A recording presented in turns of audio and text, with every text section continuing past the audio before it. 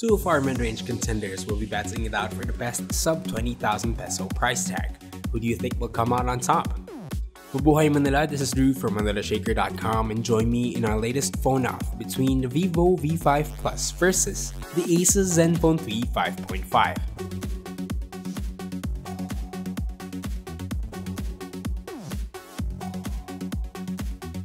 Starting with the Zenfone 3 5.5, the chamfered metal frame is sandwiched by a 2.5D curved glass panel. Placed at the reflective glass backing will be a rear-mounted fingerprint sensor reminiscent of the volume rocker of the older Zenfone 2. Right above it will be a protruding camera flanked by dual-tone LED flash, face detection, and laser autofocus. The top portion is a standard affair with the earpiece, LED notification light, ambient light, and proximity sensor, and the selfie camera for the front panel. The chin will be housing the non-backlit navigation keys. Up top sits the headphone jack and a noise-canceling mic, while at the bottom houses the USB Type-C port and a speaker grill. On the other hand, literally, is the iPhone-esque design of the V5 Plus clad in metal with the same antenna line location. The main camera with LED flash is situated at the top left portion, with the Vivo logo squarely at the middle.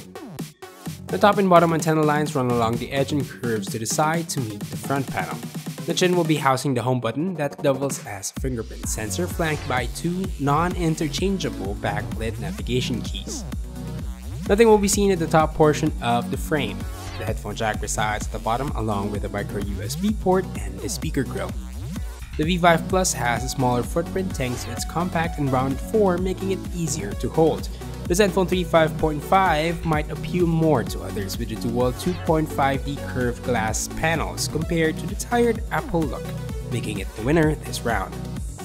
Both contenders will be battling it out in the 5.5-inch 1080p category with Corning Gorilla Glass 3 as its first line of protection.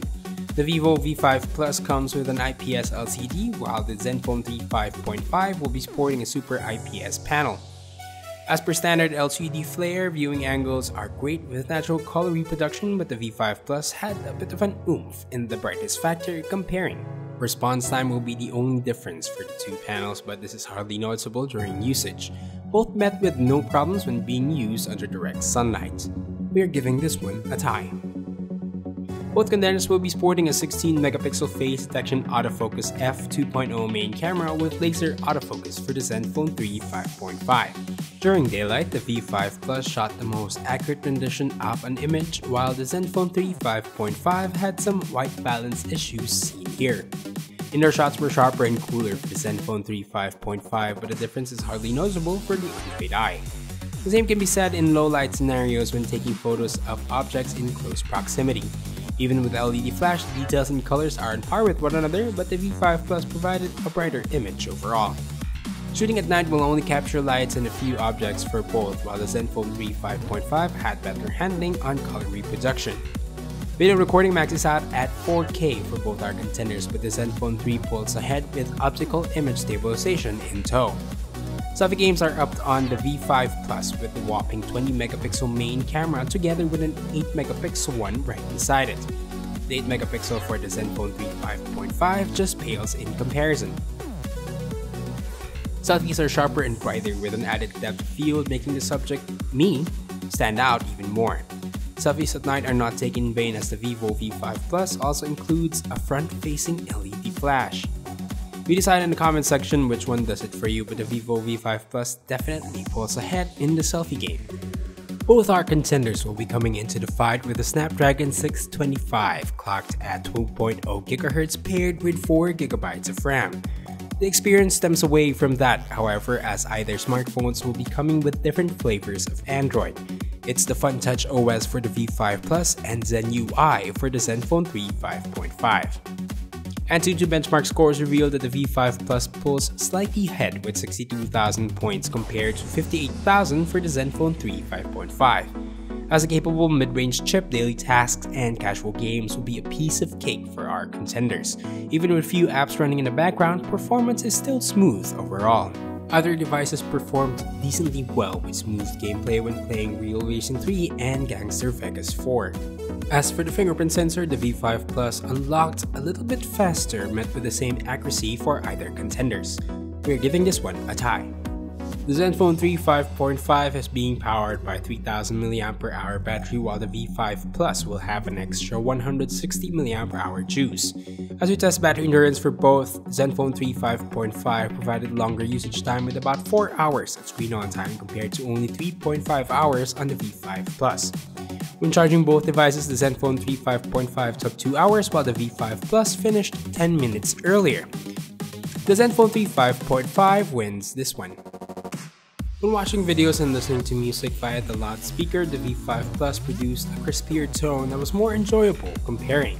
Support for high-resolution audio playback via audio accessories are available for both for a better immersive experience.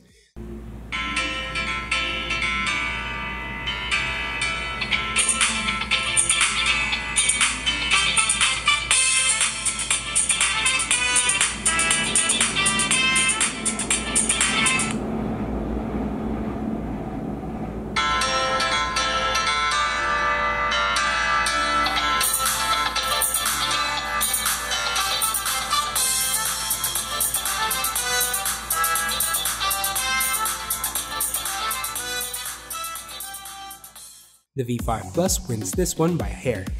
The Vivo V5 Plus is currently retailing for 19,990 pesos or about $402 US. This is compared to the Asus Zenfone 3 5.5 that starts at 18,995 pesos or $380 US. Both our contenders are capable at being your next daily driver, but it's just hard to dismiss the V5 Plus with the dual camera setup for your perfect selfie. That this is in addition to only 1,000 peso difference. What do you think of our contenders on this phone off? Let us know in the comment section below. As always, don't forget to hit that like button as it tells us if you want to see more videos like this. If you have any questions, you can hit me up on Twitter at Ginuhit. Don't forget to subscribe to our channel to get the latest in tech from ManilaShaker.com. Once again, this has been Drew. Mabuhay, Manila.